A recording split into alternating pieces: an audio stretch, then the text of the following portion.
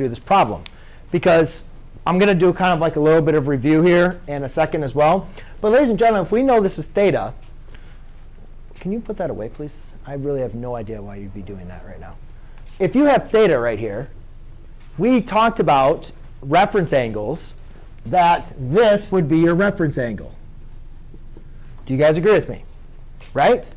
And what we said was the sine, cosine, and tangent of theta is exactly the same as your reference angle. So rather than using theta, we can just use my reference angle, correct?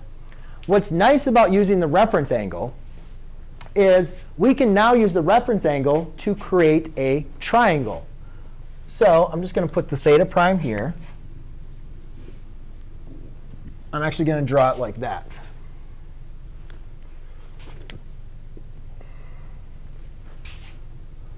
Does everybody follow me? If that's theta, then that's theta prime. So what I told you guys to do was to create what we call our central angles. Central angles are angles where the vertex, which is your vertex is at the center, and you're always going to have them perpendicular to the x-axis. So to create a triangle, all you're simply going to do from the coordinate point is draw a vertical line with the x-axis. What that does is that now creates a right triangle. So now we're using the reference angle as our theta. We drew a perpendicular line to the axis, which now creates a right triangle. Now that we've created a right triangle, we can evaluate for sine, cosine, tangent. Correct? So if my coordinate point is -1 up 2, this value has to be -1. This value has to be 2. I can quickly do Pythagorean theorem. So that's going to be 1 plus 4 equals c squared. So therefore, this is the square root of 5. Correct? All right.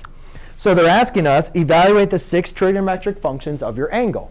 Well, the important thing is we know that that's negative. Now we have our side lengths. So now we just do sine, cosine, and tangent. So sine of theta, cosine of theta, tangent of theta. Sine is opposite over adjacent. So here's our theta. So I'd want to make sure I evaluate. I know this is my hypotenuse. If this is theta, that's my adjacent, and that's my opposite. We're going off the theta prime, right? Yes. Because, guys, the reason why you have to go after theta prime is theta isn't a triangle. Right? So we're using the reference angle so we have a right triangle, because that's the only time we can use our trigonometric functions. Yes? So will the x-axis always be the adjacent?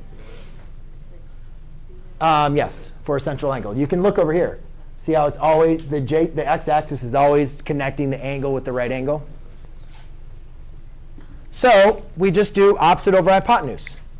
So this one is -1 over the square root of 2. I'm sorry. Opposite over hypotenuse. 2 over the square root of 5, which I can simplify into 2 square root of 5 over 5. Cosine is going to be -1 over square root of 5, which, again, you can rationalize the denominator. Is going to be negative square root of 5 over 5. And tangent is opposite over adjacent, which is 2 over -1, which equals -2. Does everybody follow me with that? Anybody have any questions on that? And then you still have to do the cosecant and secant.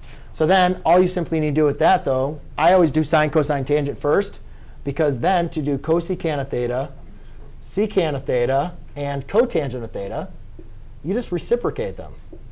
I wouldn't reciprocate this. I would reciprocate the ones where my radicals are in the denominator. Square root of 5 over 2, negative square root of 5, and -1/2. Done.